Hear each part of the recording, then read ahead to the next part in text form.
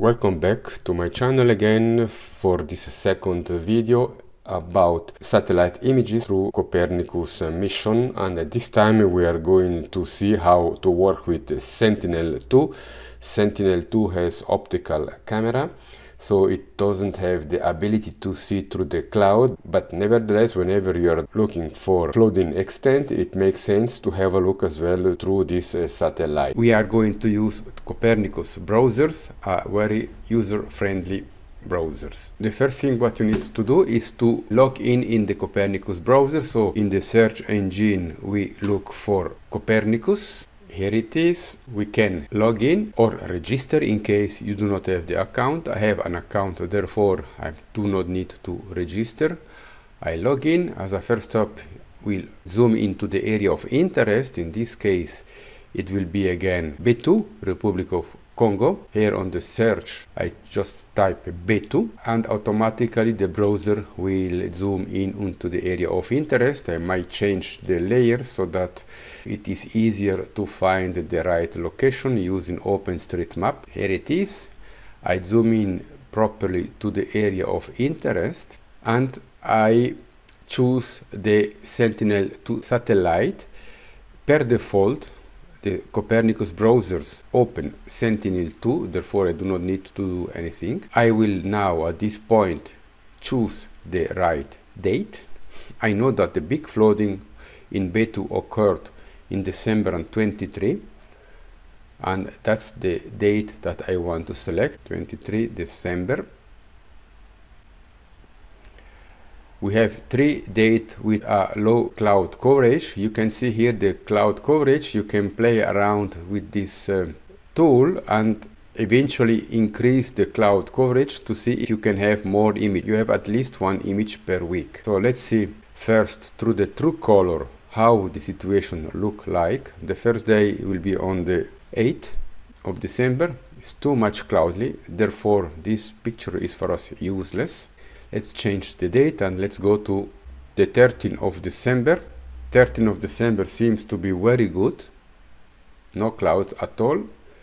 Next date will be the 18th of December. The 18th of December seems as well to be very well. Next date would be 23 of December. 23 of December seems to be partially good. Let's have a look later on. And now we can go to the 28th of December. 28th of December is not good, so we are not going to use this image. Now we can go in January 24. We try the 2nd of January. It seems it might be good. We have some cloud, but let's see later on. And we have also the 7th of January, and the 7th of January seems to be very good. Okay, that's it. So now let's combine the band in order that we can detect water. For that we use the ChatGPT, the artificial intelligence. As a first step, we explore the ChatGPT's engine and we look for a dedicated ChatGPT that is specialized on Sentinel satellite. Therefore I type Sentinel satellite and I get this one. Okay, I start to chat with this specialized bot and I need to write a nice prompt. I have already prepared a nice prompt that is going to be pasted in the comments below the video. This is the prompt. The prompt says, write a JavaScript for Copernicus browsers to be used with Sentinel-2. I want to detect permanent water, temporary water, dry land, and if there is cloud, I want to show the cloud in pink. Be ultra sensitive for temporary water wetness, ensuring that even the slightest wet areas, damp soil or minor flooding are classified as temporary water. Must be considered as well as temporary water. Temporary water gets absolute top priority, ensuring no wet zone are missed. The legend must be following temporary water, permanent water, dry land and clouds in pink. So I copy this prompt into the ChatGPT and I wait for the result. Here it is.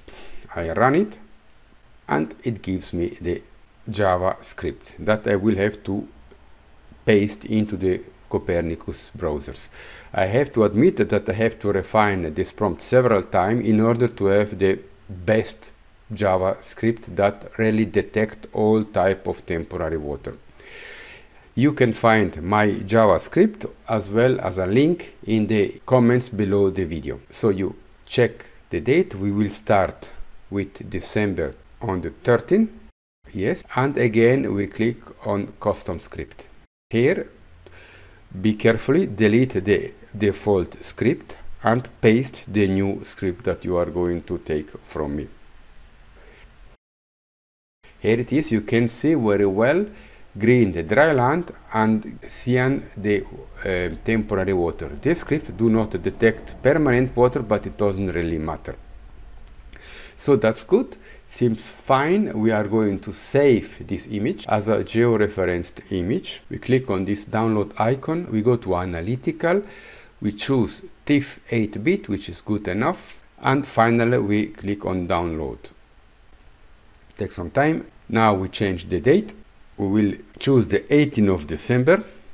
You don't need to repaste the script. Okay, here you can clearly see some clouds. That's fine, but they are not actually disturbing us. So we download it on the same way, analytical and TIFF 8-bit, and download. Again, we can change the date. This time we go on the 23.